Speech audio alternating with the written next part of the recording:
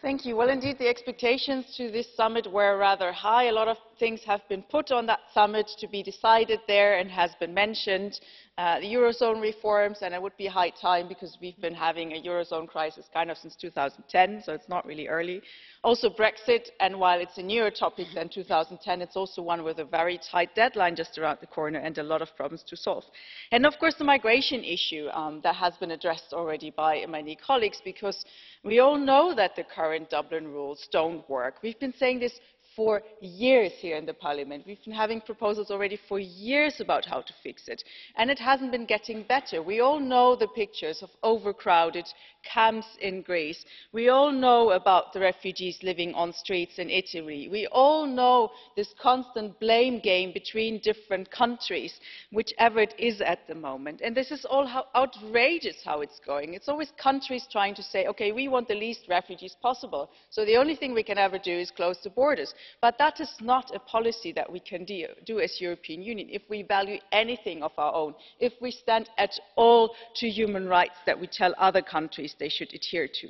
So Dublin urgently needs to be reformed. This Parliament has shown how it can be done.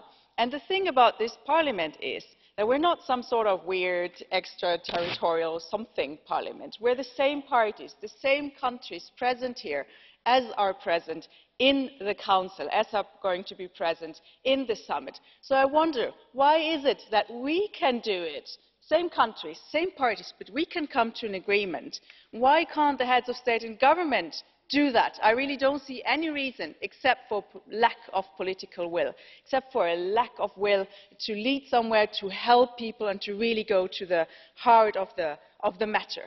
But without solidarity, our common European asylum policy is bound to fail. And member states are already engaged in this vicious circle of deterrence and responsibility shifting. So yes, Italy, it's outrageous how you cannot follow the principle, the most basic humanitarian and sea law. But also Malta, indeed, didn't want to open its port for years already. From France, we didn't hear anything, so I'm really thankful for Spain. But this cannot be the only solution. Also other countries, we see in Austria, Denmark, Germany, everyone is closing their borders, everyone is setting on deterrence. So human rights have become a matter of campaigning in the European Union. We're doing politics. Pretty much all parties are doing politics on the back of those most vulnerable, and this is totally unacceptable, I think, in a European Union that's worth anything of what Mr. Timmermans has mentioned before.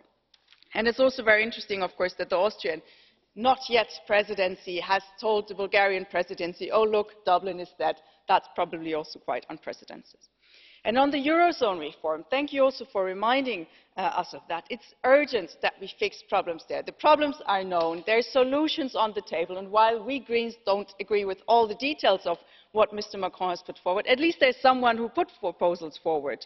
So we should finally get somewhere, and the German government cannot hide any longer. They need to also get their act together and finally get real and offer something, because this is something that really all member states should understand. They should not hide behind their what they call national interests, and actually it is in their national interest to have a strong and functioning European Union and a strong and functioning Eurozone. This is something that's of all of our interest. The world is turning less and less predictable. All the member states should be so happy that they have a reliable, a strong union that they're part of, a strong partnership that they're a part of. But they need to do something for it, and they might even need to pay €1 or €2 for it. But I think that is worth it. Thank you.